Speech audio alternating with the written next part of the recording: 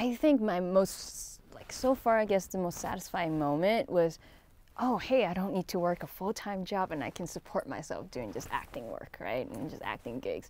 And then I guess the second time is a couple of days ago. We went to Times Square and see the Jumbotron ourselves, and I'm like, this is cool. This is something completely different. And I was like, oh, okay, this is awesome. It was exciting. Yeah, it's definitely, it stuck out. I'm like, oh, Times Square billboard. I mean, as like New Yorkers, you're like, ah, Times Square, whatever. And then we went to Times Square and be like, well, this is so cool. Nerd out for a second, and that's it. Did you know who was there already? Or? Yes, because we got an Instagram post from someone else shooting that. And I was like, oh, wow. Let's nerd out and let's go. That's pretty cool.